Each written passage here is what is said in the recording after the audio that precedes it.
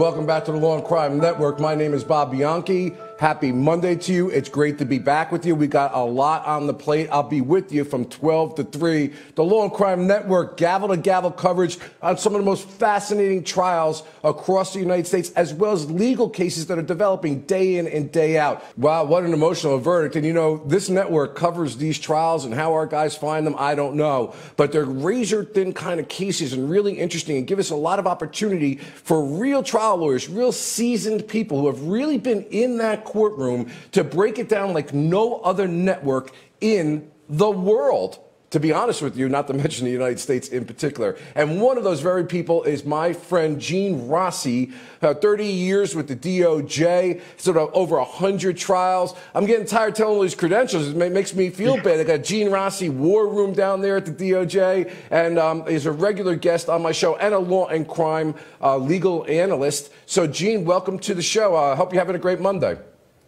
Good afternoon. April Fool's Day. Yes, yes. And so let's, speaking of April Fool's Day, you know, Gene, last week, I know we broke this case down a lot when it was going on, and we found that there was a kind of like a lot of maybe holes in the case, specifically in terms of the prosecution's position with this, as well as some discovery, quote-unquote, violations. Now, I'm putting discovery violations in quotes because it was a big issue that happened during the course of the trial where over 100 pages of information that the defense argued was Brady material, that was material that is favorable to the defense, was produced. But I had an opportunity to speak to Ed Bull. He's the prosecutor out there, Gene, and he made a very bold move. He's the head guy, and you know I love that. The head guy actually rolled up his sleeves, went in there, and tried this very difficult case, and they knew it was difficult. But his argument, Gene, was that I believe in my heart. When I asked him, will you look for the other murderer potentially if this guy's found not guilty? He says, well, always keep those investigative ends open, but I believe in my heart we had the right guy. Sounds to me like when you feel that way, there's not a lot of law enforcement assets that are going to be looking for anyone else. That's correct. If you feel that when you presented that case to the grand jury, and I assume they did that you have in your heart a belief that you have a prima facie case and a reasonable probability of conviction. I can say in my almost 30 years, Bob, that I think there was maybe one case where we got the wrong guy, but what happened was we arrested somebody who had the same name as my defendant, and then when we brought him in, we realized we had the wrong guy. So I never went to trial against the wrong guy. I probably could not sleep with myself for the rest of my life if I ever did that. Yeah, you know, he seems like a really squared away guy after having interviewed him. But nevertheless, sometimes we get pigeonholed into what we call confirmation bias. In 12 jurors, he said he's going to actually listen to what they have to say. I guess they're allowed to speak to them out there and find out whether it was that they just didn't meet the burden to prove the case beyond a reasonable doubt or whether they genuinely believed he was innocent. That is a huge distinction in the law. But let's go to something that was very compelling and used by the prosecution in the case as a very powerful tool for them, although ultimately it didn't get him over that goal line, and that is the 911 call that the defendant, Jason Carter, made after discovering his mom's dead body, or, as the prosecution alleges, after he murdered her. Where is your emergency? Yeah, I need an ambulance, man. Okay, to what address? 132 Perry Street. It's Bill Carter, and I'm his son. My mom was laying here on the floor. Where she's dead. I don't know what happened. Okay, how old's your mother? What? How old is your mother, Bill? I think she's 67. Okay, is she inside the house or outside? She's laying here on the kitchen floor. Okay, and this is... I don't know what happened. Hey, Bill, I'm sending an ambulance to you. Let me double check the address. So 132 Perry Street in Pleasantville, correct? It's Lacona, Iowa. It's in Lacona? 132 Perry Street, Lacona. Okay. Okay, so what's We your... waited here 2 hours. I don't get what happened. There's a hole through the floor in the refrigerator. I don't know what she was trying to... I don't get what happened. You said there's a hole through the floor in the refrigerator? Yeah. Okay. And she's bleeding in a pool of blood. She's still alive. I'll get it. She's walked in. Okay. Okay. I'm going to go ahead and send the officers and deputies and the ambulance to the house there so we can help you, okay? Okay. They're already on the way, okay? It'll be just a moment here, okay? All right, Bill, I'm going to go ahead and let you go. Bye. 911 calls are very powerful evidence. They were in many murder cases that I've tried, but they can cut both ways. The question really is he acting hysterically like that just because he's acting, or is he genuinely emotionally upset? And of course, if he's genuinely emotionally upset, that could mean he did it or he didn't do it. But here he's saying he doesn't know what happened over and over again. So you take that for what it's worth to the jury as one piece of evidence. But another significant piece of evidence in the case came from a Curtis Seddon. He is a friend and a former first responder who was describing when he first got to the scene. Seddon actually went to the scene, what Jason was like. So now you have not only the 911 call with the defendant himself, but you have somebody else who knows him well explaining what his emotional temperament was like. Let's take a look. Arrived on scene, who was present? I arrived on scene and drove up the driveway. Bill and Jason Carter were present outside the residence. So were you the first emergency responder to arrive on scene? Yes, I was. What did you observe when you first arrived? First got to the residence, driving up the residence, I had some trouble finding the actual sign for there because it was partially obscured by tree. Once I found, I drove up into the driveway. I had planned on, usually I would pull my vehicle farther forward in the driveway to make room for the ambulance and other responding personnel. However, I was being interacted with rather quickly by Jason and Bill at that point in time. Can you describe for the jury Bill Carter's demeanor when you first encountered him? Bill Carter was visibly upset. He made some statements that something's happened to Shirley.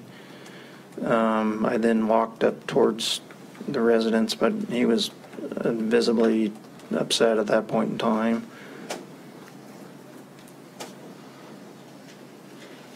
What about Jason's demeanor? I would describe his demeanor as acting hysterically. He was upset, but acting more in a hysterical manner, saying a lot of things. So, Gene Rossi, what we have there is a 911 call and then followed up with a friend. And what I like about the idea of the friend is that if you believe the friend knows, we all know each other. It's a very nuanced thing, but it's so obvious. They know how you respond to stimuli. They know your general demeanor, your temperament. And so somebody who knows you has a better idea of whether or not you're genuinely upset about something or whether you're fabricating. Do you agree with that? Oh, boy. I've been married for 34 years, and I can tell when my wife is in a great mood, a bad mood, a medium mood, and nobody else can tell. Absolutely. So this testimony, I mean, do you feel so far with the 911 call? I mean, we know ultimately what happened. We also know that the jury came back with a not guilty on it. But in this particular case, given the fact there was no real solid forensic evidence, other than relying on a safe and a gun case in which the defendant's prints appeared with other people, these witnesses don't seem to be great for the prosecution. No. And the 911 call, I remember listening to this about a week ago. I thought he had a little bit of an acting aspect to it. And then you contrast it with Curtis Seddon, who went to was first responder. There was sort of a dichotomy between the 911 and his demeanor to his first responder and friend. And you know what, Bob? We don't know what the jury was hung up on.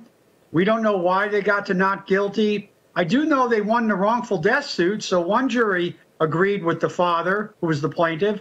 So we don't know what caused the not guilty. And Gene, the wrongful death suit that you're talking about was filed by the husband or the father, with a preponderance of the evidence in the civil case, but without a lot of information that later came out in the criminal case. And I talked to Prosecutor Ed Bull about that, whether, kind of it's odd that a civil suit precedes a criminal case. He indicated, and I'm glad to hear this, that he tried to convince the family not to file the civil suit because the state's witnesses would be cross-examined and subject to then cross-examination in the criminal case. Yet they were in the courtroom in the civil case watching everything that was going on and developing leads. What are your thoughts about that?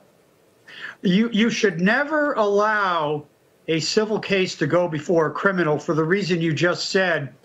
And at the federal level, if you have a federal criminal case and a parallel civil case, the judge will always stay the civil proceeding and let the criminal take its course, because you get depositions, transcripts. It's very unhelpful for a prosecution to have a civil case go first. There's an opposite side to that coin, though, Gene, where some argued, the defense certainly argued here, that this was actually providing information through the defendant to the police that they otherwise would be unable to get because he has a right to remain silent, but because he had to defend himself in the civil suit, they got data that actually hurt him, as far as this case. And you know what Ed Bull said? It broke both ways with respect to that civil suit going before the criminal case. We got to go to break, guys. Stay tuned. We're going to have more Gene Rossi on the other end of the break.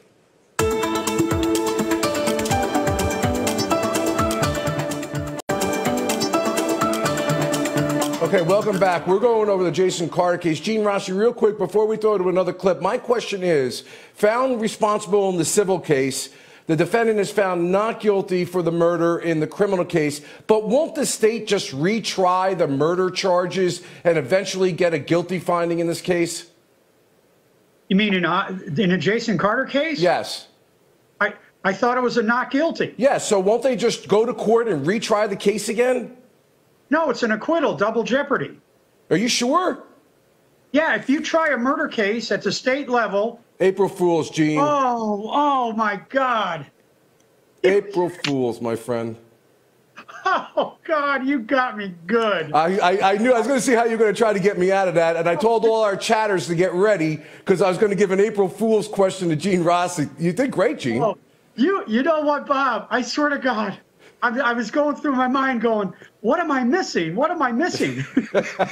Well, I'll take that as a sign of respect that you think that I could say something that is so stupid, right? Hey, Gene, thanks, son. I'm only kidding. But listen, you got to have a little fun with these cases, Gene. But listen, it wasn't not guilty, and obviously, just for purposes of the record, the state can't retry a case when there's a not guilty on the basis of double jeopardy.